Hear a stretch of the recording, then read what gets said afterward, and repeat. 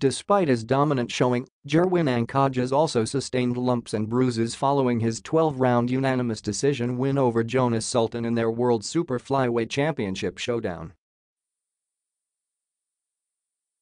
A welt on his right eye and an aching forehead and cheek were just proof of the war he had to endure with Sultan at the Save Mart Center in Fresno, California on Saturday night.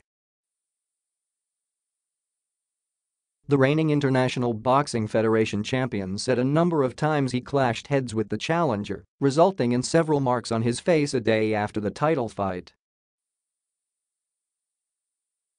"Ito na headbutt po ako," he meekly said, while applying a pack of ice on his face just before leaving the Courtyard Marriot Hotel with his team.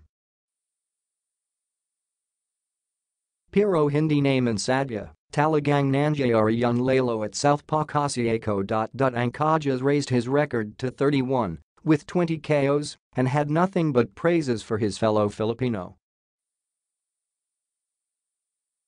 "Malakas sumuntok at magandang experience rin yung makalaban ang isang fighter na tulad niya," he said, referring to Sultan's awkward style of fighting.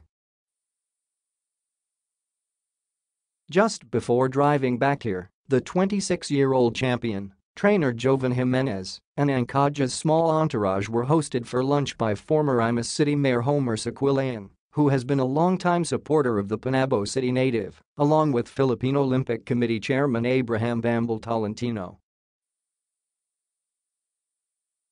Ancajas' famed survival training camp is located in Magallanes, Cavite, under the jurisdiction of Tolentino, who is congressman of the 7th District of Cavite. The House of Representative official was also the one who sponsored the construction of the camp's courtyard. Shortly after checking in at Sheraton Gateway Los Angeles Hotel, the champ relaxed in front of the huge television screen to watch Game 7 of the Eastern Conference Finals between the Cleveland Cavaliers and the Boston Celtics despite hardly having any sleep yet.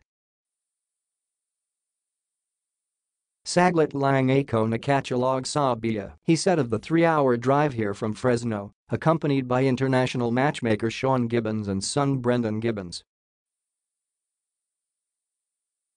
After savoring the Cavs' huge 87-79 win along with Jimenez, a LeBron James fan, to earn another trip to the NBA Finals, Ancajas shared dinner with his team consists of salad, chicken, rice, pizza and churros.